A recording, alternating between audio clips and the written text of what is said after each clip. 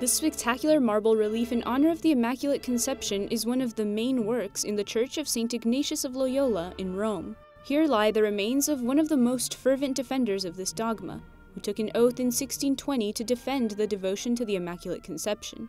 The saint is John Berchmans. He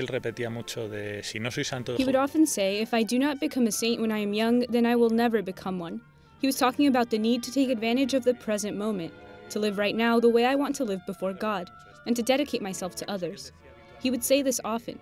He would also repeatedly say, "I do things as if I were doing them for the last time in my life."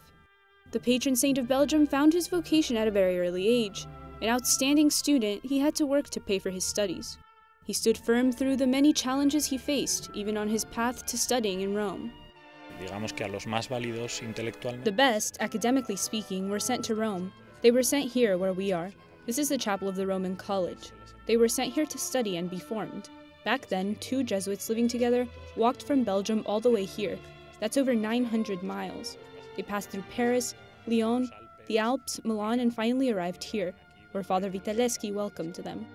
400 years after his death, his remains lie inside this casket in Rome. They are a key pilgrimage destination for young men being formed for the priesthood. At every destination to which his superior sent him, in every small task he did, he found God. He found the way to do good for others. Despite never fulfilling his dream of becoming ordained, he lived out his desire to love and to serve up until his final breath.